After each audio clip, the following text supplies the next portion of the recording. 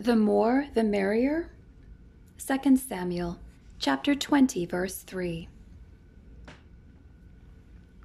Then David came to his house in Jerusalem, and the king took the 10 women, the concubines, whom he had left to keep the house, and placed them under guard. Why does David have concubines? A concubine is a woman who cohabitates with a man without being legally married, usually a slave woman in ancient societies who did not possess the rights of the free wife.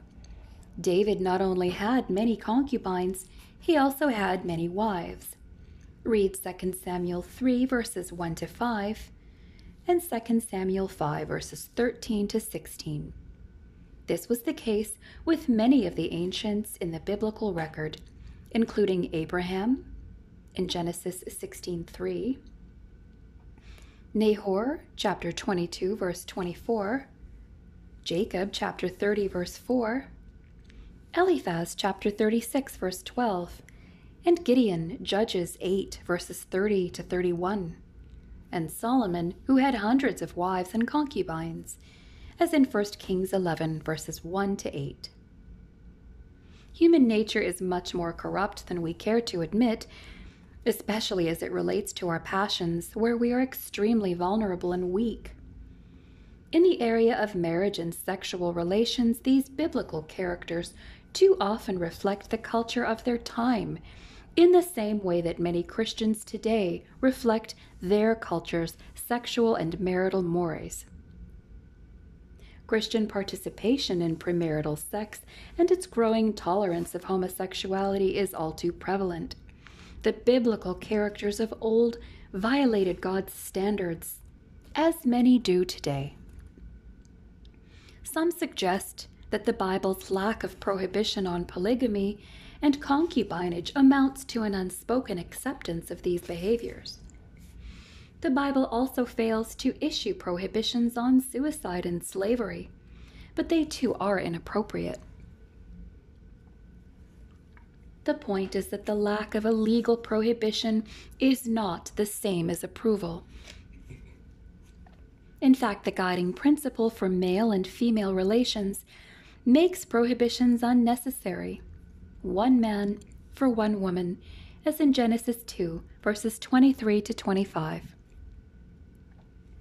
Furthermore, the prophet Malachi chides the people for being unfaithful to the wife of your youth. Read Malachi 2, verses 14 and 16. Note that he does not say the wives, plural, of your youth. The idea that a person can divorce his wife to marry another violates a mutual agreement. Read Malachi 2:14. Is offensive to the Holy Spirit, chapter 2, verse 15, wearisome to the Lord, chapter 2, verse 17, and ignores credible evidence against the acceptability of concubinage and polygamy. The vague reference to Abraham, chapter 2, verse 15, most likely refers to Abraham having sexual relations with Hagar. In Genesis 16, verses 1 to 6, which is viewed in a negative light. See also Proverbs 31, 3, and verses 10 to 31. Finally, Jesus himself describes the original intent of marriage as an inseparable union between one man and one woman. Read Matthew 19, verses 4 to 6, and 8 and 9, as well as Mark 10, verses 5 to 9. See also Romans 7, 2, 1 Timothy 3, verses 2 and 12, and Hebrews 13, 4. The situation in 2 Samuel 23 is further evidence that multiple partners create problems. David's son Absalom had begun a futile rebellion to overthrow his father.